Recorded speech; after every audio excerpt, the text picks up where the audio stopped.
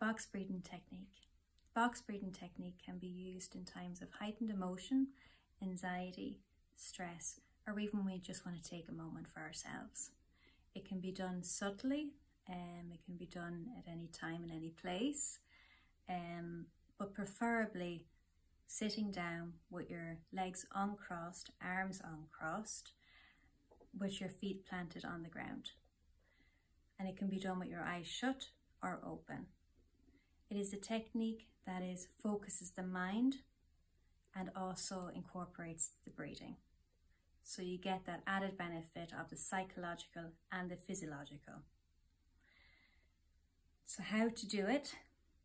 Visualize a box. And for 4 seconds, we breathe in. For 4 seconds, we hold. For another 4 seconds, we release. And for another 4 seconds, we hold. And we can continue that for 7 to 10 times.